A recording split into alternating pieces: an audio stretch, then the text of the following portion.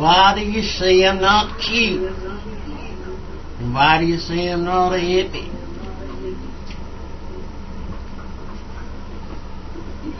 See, I know the secret sign. The secret sign.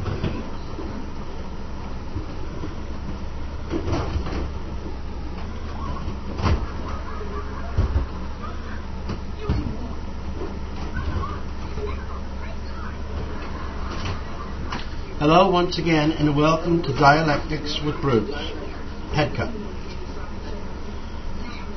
Now, as I was saying,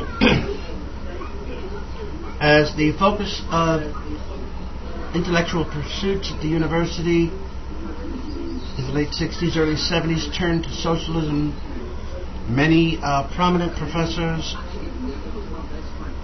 were fired, and the study of socialism, dialectics, moved into the street. So that's why, as well as what I said about spiritual studies also being forced to move to the street as they were closed down. Many of the professors, of course, have since moved back into the ivory halls of learning, whereas many people like me are left on the street. And yet we were at the forefront of the university and the movements in education at the time. Now,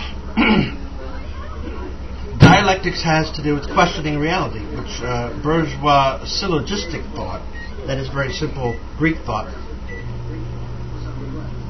that A equals A, but A does not in fact equal A, because the second A is in a different place and time.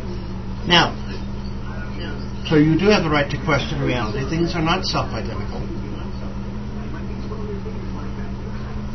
And in fact, you must question reality. You must add not just a passive consciousness to what you see as reality.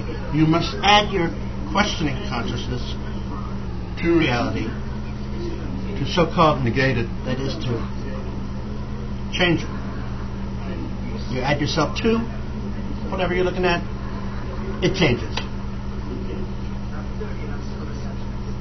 Now,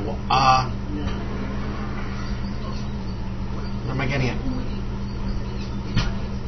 By doing this, you minimize contradictions. But capitalism is based on contradictions. It is true, even Hegel said, contradictions is what holds it all together. However, it also splits things apart, of course. Male, female, for instance, you're